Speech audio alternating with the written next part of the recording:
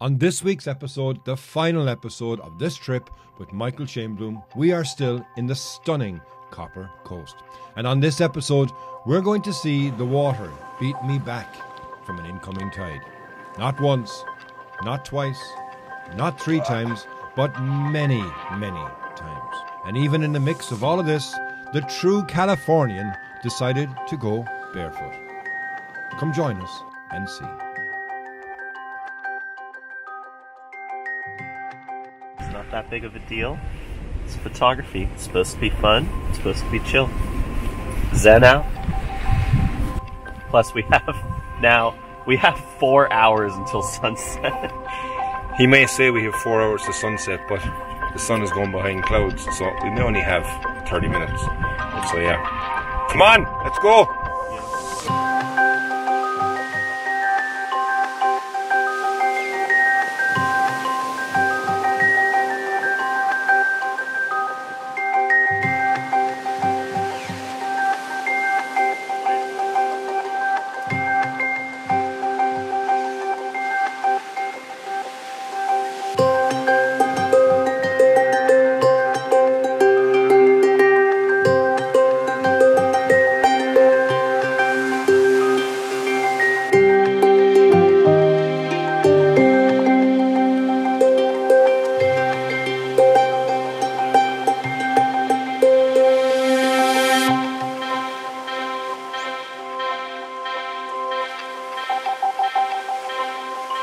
Welcome back to the channel, welcome back to the vlog, and welcome back to the stunning area of the Copper Coast. Now, the tide has come in since I was last shooting my intimate seascapes with Michael, and now we are here for potentially sunset. We don't know yet. I mean, it is 3 hours until sunset, but with the tide that's coming in, we said we'd give it a go and see if we get some diffused light. Now, shooting seascapes here and with this light, it can be a challenge because the harsh light doesn't give you much to play with. I'm just keeping an eye here, by the way, on the waves as they're coming in because the tide is coming in. Now, also on that note, with the tide coming in, it is going to go quite high on the beach. So there is a chance that if we decide to leave, we may not be able to leave in time because we will probably be closed off from the exit point. As you can see, it's coming almost right up to me. They were maybe an hour and 15 minutes away from high tide, I would say. But what we're going to do here is we're going to go shoot these stunning stacks. And I've come here a number of times to be able to get some really, really nice shots. But I'm hopeful as well now today that not only will I get some nice shots, but I hope that Michael will also get some nice shots. So yeah, that's what we're going to do. We're going to shoot sunset seascapes with Shane Bloom. Hey. Hey. Now, since we've been here since yesterday and today, this is the first time I've seen Michael get out his tripod. So it must be something of attraction that he's getting his tripod out. Where we are is over on the far right hand side of the beach, which reveals these stacks. Now, these are where I would have gotten my shots from earlier today, but as you can see now that the water's coming in, it has completely changed the landscape. Now, what I'm hopeful to be able to do here is utilize skill sets I normally have from a seascape point of view, is to play with that shutter speed. And playing with the shutter speed, you can get completely different effects within the water, but it's for the water coming in or also as it meanders back out that I'm hopeful I get a nice shot on. Want to compose the shot as well here using these sea stacks to be able to find some separation in between them. Actually, where Michael is standing is a place almost exactly where I would have gotten a shot from around 4 years ago, and I ended up getting the tripod right down low, close to the water as it rushes through here, and you get a nice view of all of those sea stacks. In actual fact, I'll give you a look at that image now, and then I'll get set up and find my own composition also.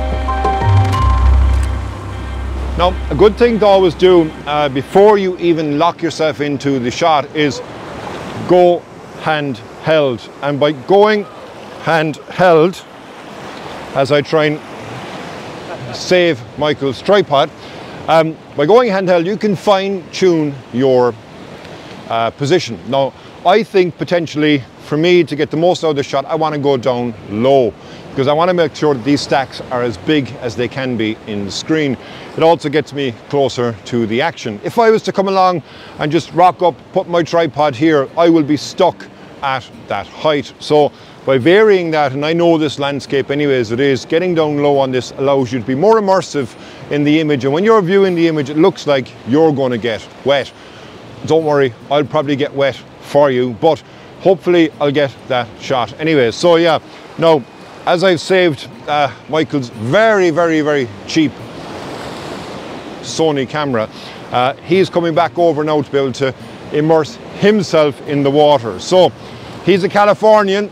He seems to think that the water here in Ireland can't be any way colder than it is in California, but now we're going to find out. So yeah, barefoot, and let's see how long he can last in this water. You got it? Yeah. It did move. Yeah, a little bit. That was a...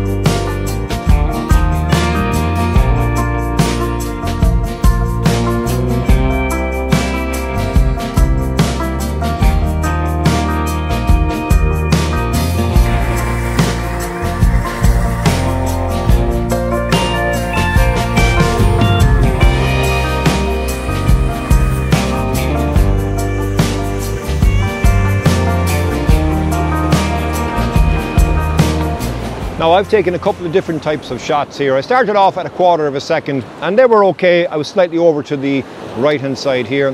And those shots, what I was missing was separation because I gave Michael the opportunity to find his composition first. And you've got a stack that's in the far distance here and it was being cut off by the main stack in front of me. Now I've come over a bit left, and what that allows me to do is to have each of the stacks in separation. There's nothing crossing over each other. And because I'm not as extremely low, but relatively low, it allows me then to be able to get into the action. I've changed my settings now with my 6-stop to a 1/2 second, and that's giving me some really nice texture in the water as it comes through. Funnily enough, even though the sun is shining right now, the stacks are lit and the area below me is dark.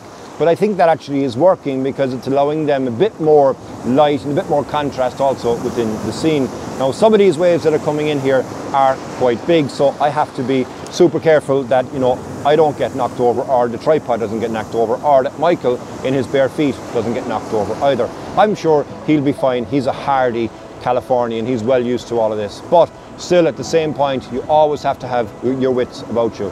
I'll give you a look at these shots that I have anyway here now. We'll see what the waves are going to do. They are obviously going to push us back to where I'm probably even sitting right now, but that's still going to change the shots as we go.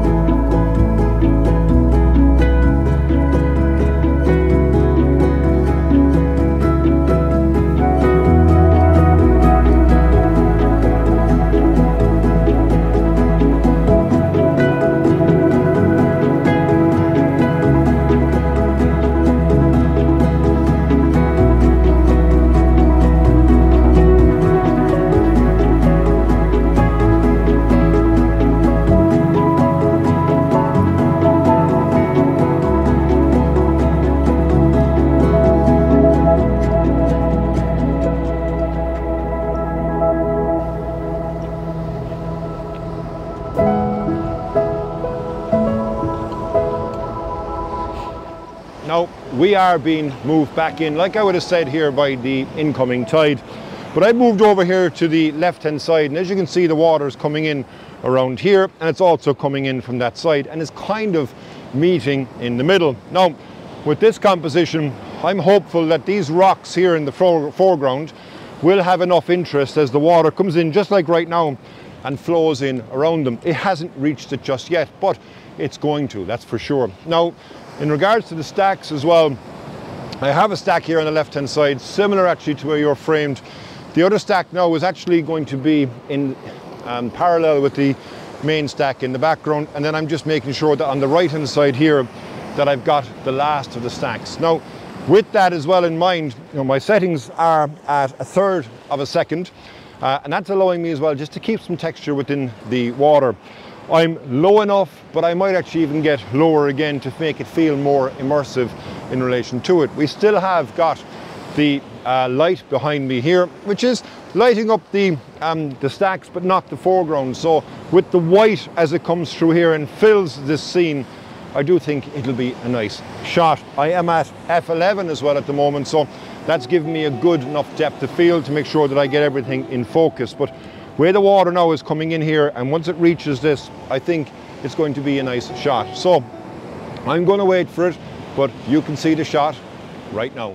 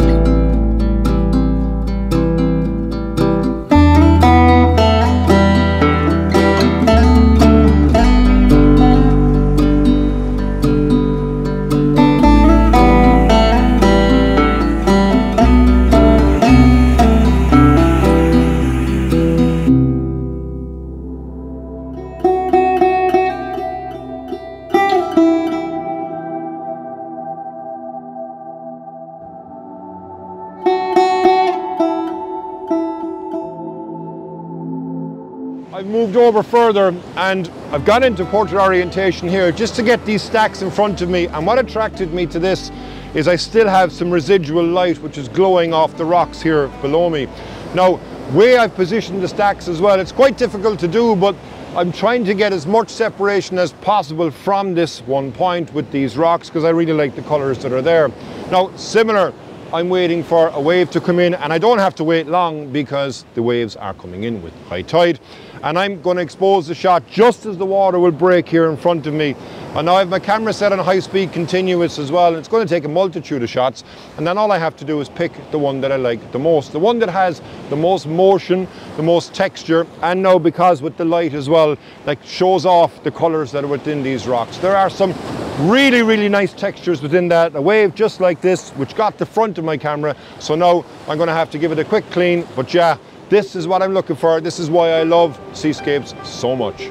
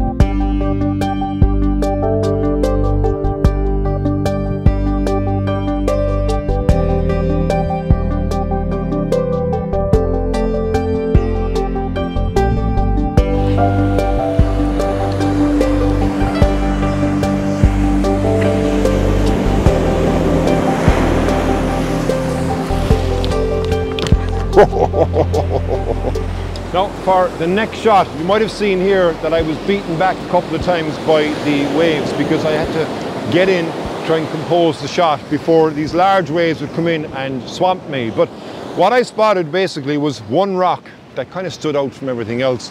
There's more of a whiteness to it, but there's also a copper color on the top.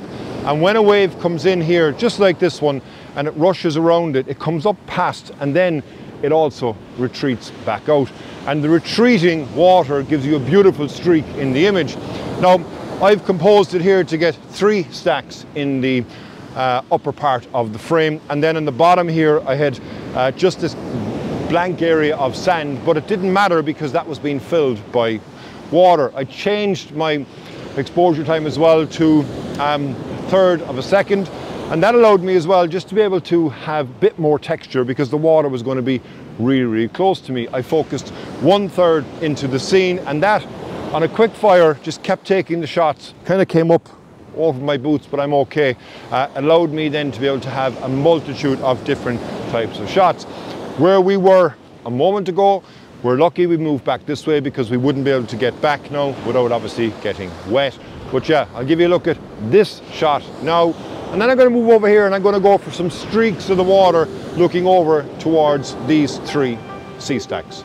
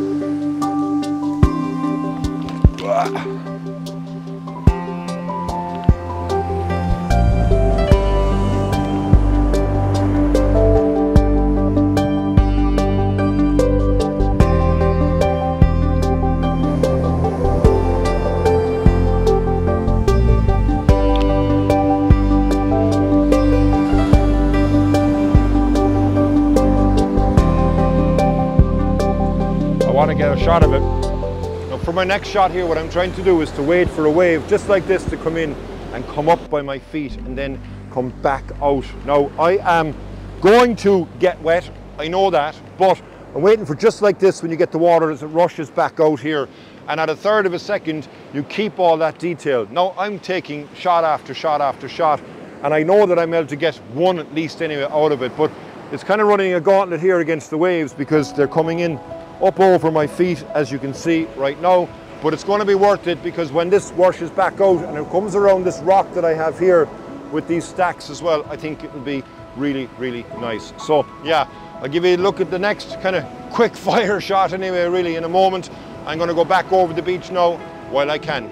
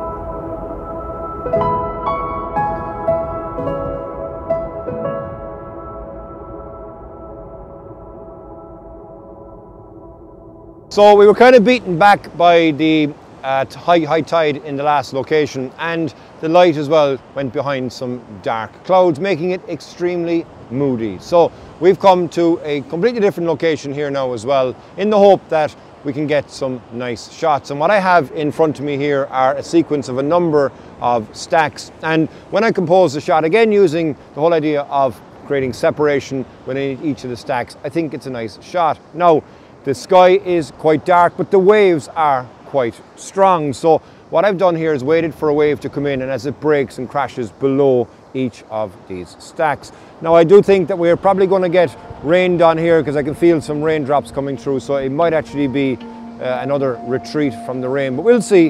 It might come past us, but I'll give you a look at these shots from here anyway, because it is a stunning location. It would be great if I had some nice light, but I don't have any light.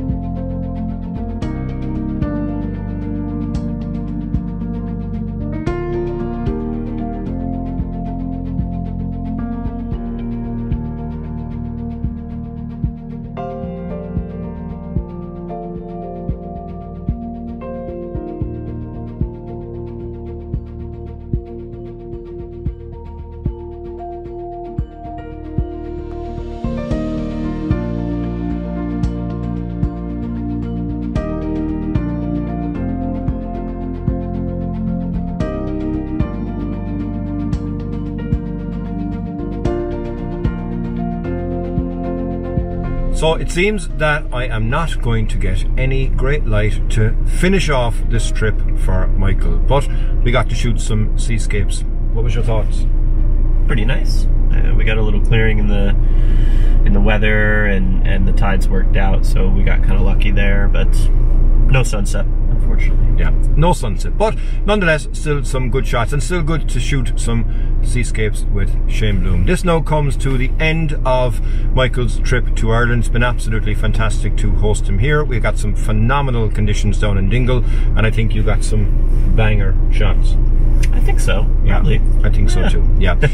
If you haven't subscribed to Michael's channel, of course, smash that subscribe button. Go see some of the unbelievable content that this guy is producing. I mean, I've joked all week that all Michael has to do is think, and he gets a banger of a shot. So, yeah, go have a look at his incredible portfolio. So, thank you very much, as always, for joining. I hope you've enjoyed this episode. And if it's your first time on the channel, please hit the subscribe button, give me a like, give me a comment. And if you want to watch another episode, I'd recommend this episode here. And until the next time, Slán go fóill.